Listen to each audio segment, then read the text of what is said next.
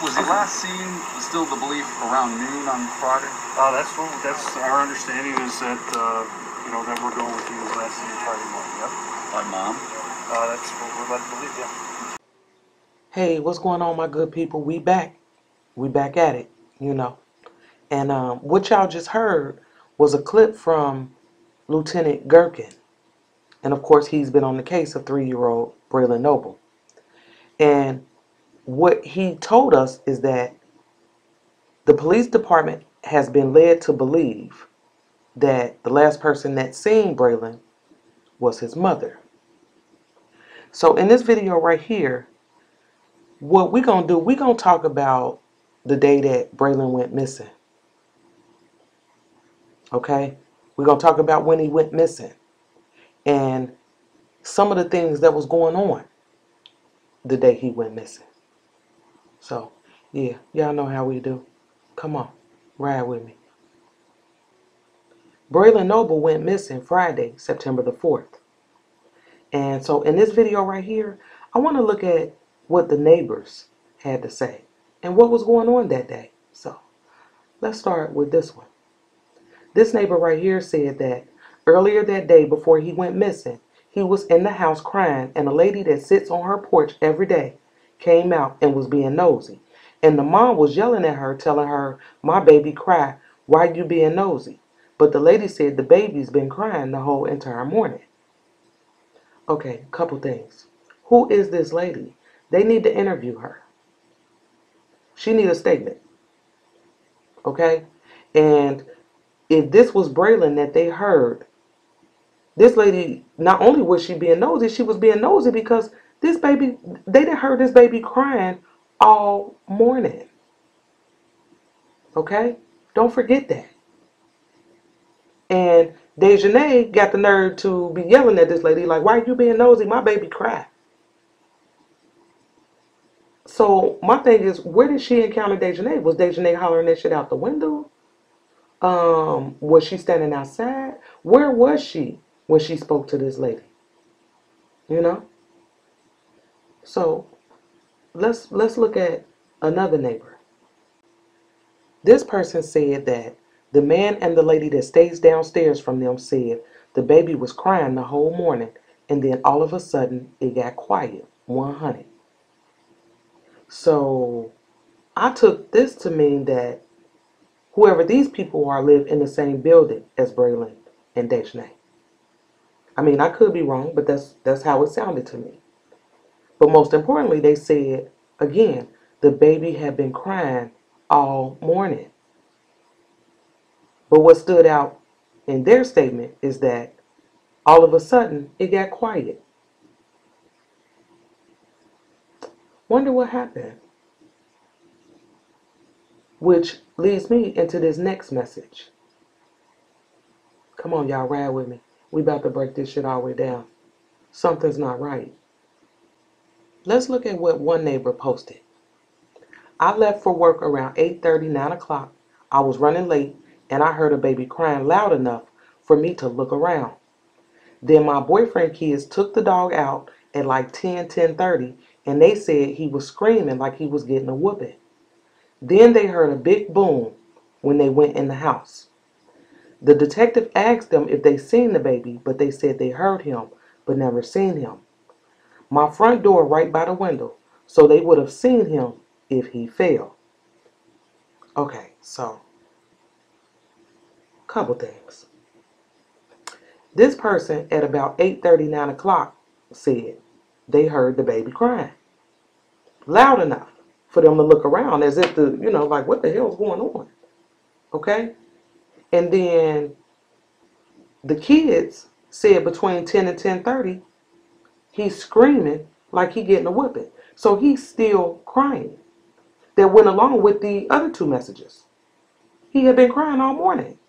Because if you think the baby heard at 8:30 and then heard again at 10:30, still screaming, still crying, that's a long time for a baby to be crying. I wonder what time that one lady went and sat on the porch. The one Dejanay was yelling at. I wonder what time she was out there. Because it seemed like, to me, was consistent is that they could hear Braylen crying.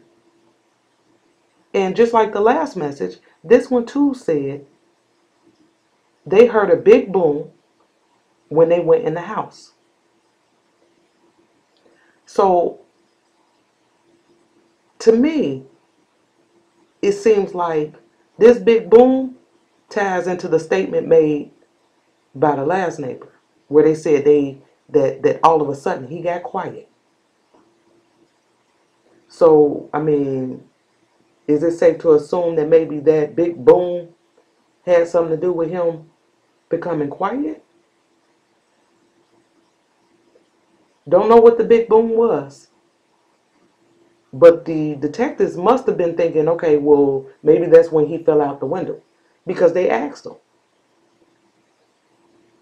And they like, nah, we heard him. We never seen him. But this person is basically saying that her door is so close to the front window that if he did fall, they would have seen him. They saw nothing.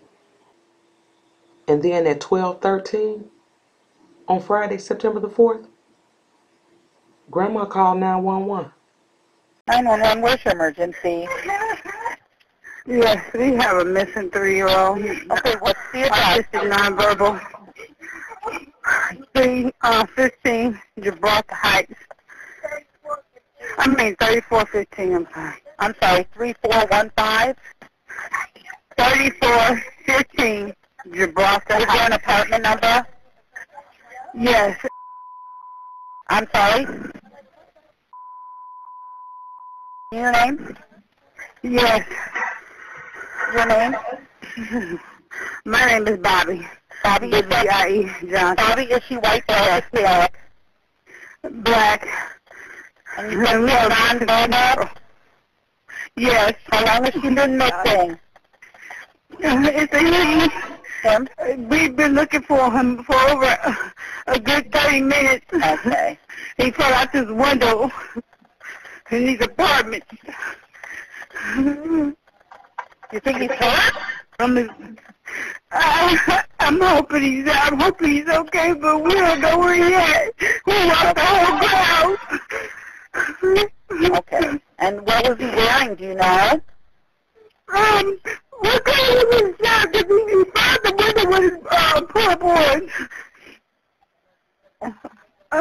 What's his name? Oh my God. Braylen. B-A-Y-L-N or B-R-A-Y?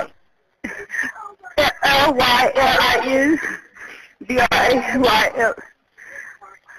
B-A-N. I'm sorry. And what's his last name? L-E-N. What's their last name? Noble. Noble. Oh, God. Okay, what was he wearing? He had on his pull-up. And, was that the orange shirt? I don't even know what shirt he had on. What color was his shirt?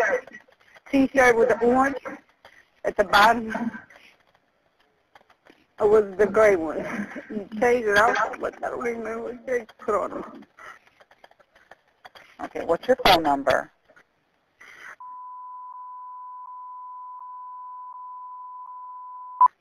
Did you guys go back by the creek and look by the creek anywhere? Yes, we went all back there by the pool area, the swing area, all of that, and on the back end on the other side. Oh. Okay, and he's nowhere in the house? No, we looked in the closets and everything. Okay, did you look under the bed? Yes. Okay. Did you look in like the hampers, underneath blankets?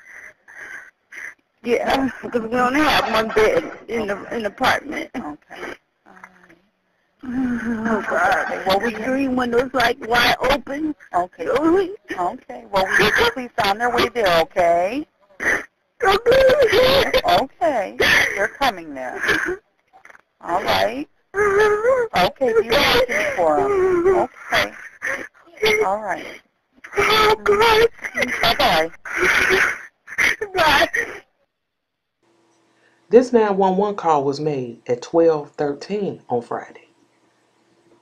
So here we got the kids talking about between 10 and 10:30. They heard a loud boom. They heard the baby crying, then the loud boom. And then at 12:13, grandma calling 911. Talking about they can't find it. So think about this. Then we missing about 2 hours. What happened in 2 hours? I mean, in my opinion, they want us to believe that within these 2 hours, he fell out the window, went missing. Remember, mom said she on the balcony, grandma in the living room.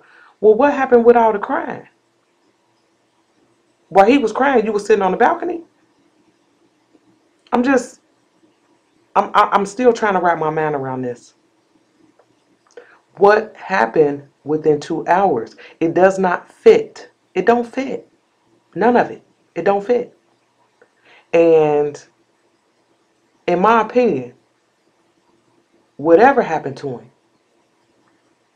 he never left the area. And he was gone by the time grandma called 911 at 12:13.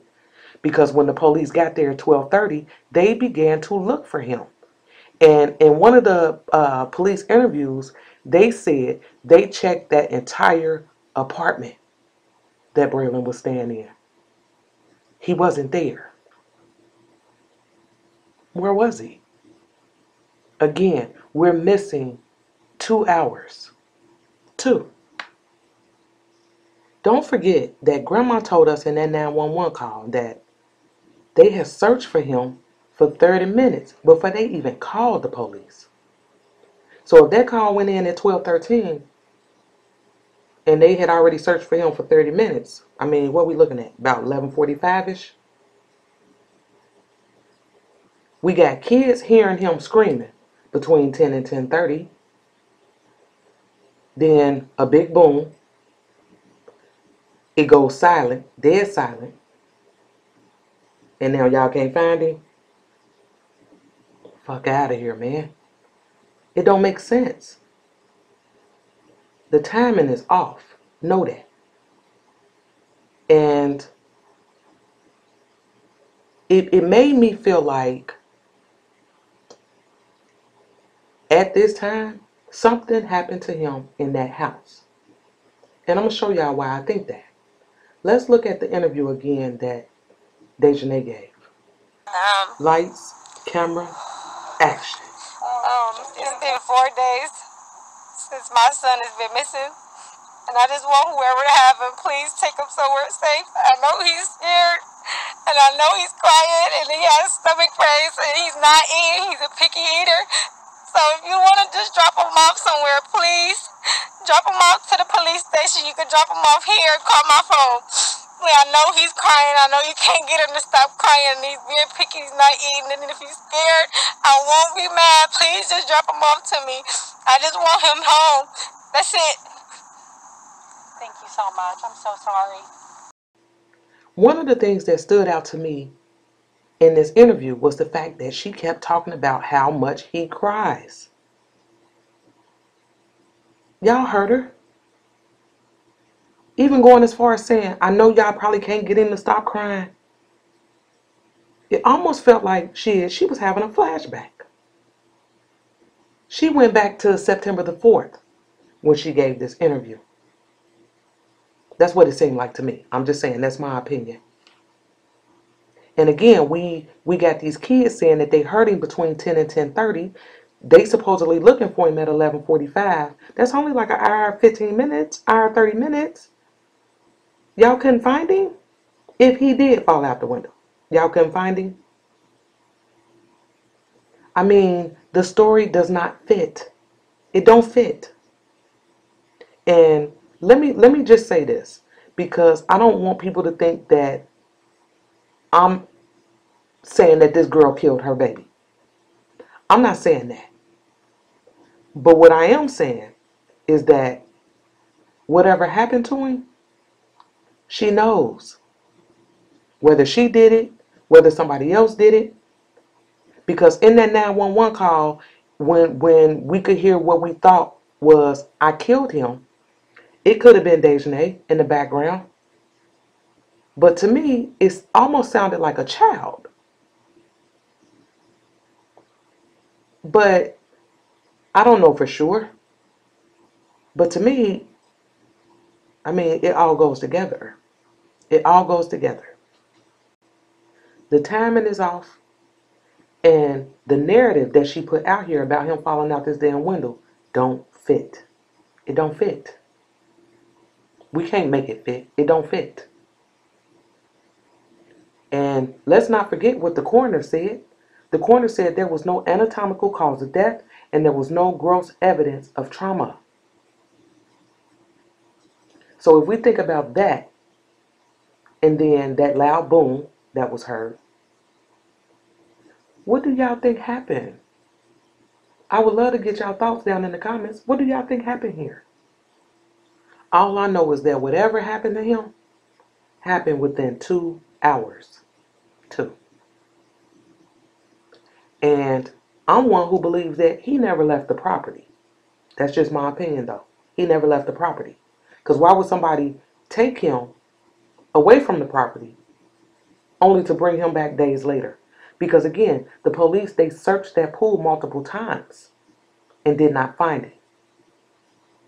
Okay? And then let's talk about the bloody blanket that they found at the cemetery on Saturday, September the 5th. They found a bloody blanket. And like I said, I know they're checking it for DNA. Got to. So at some point, was he placed there? I mean, I'm just asking. I'm just saying.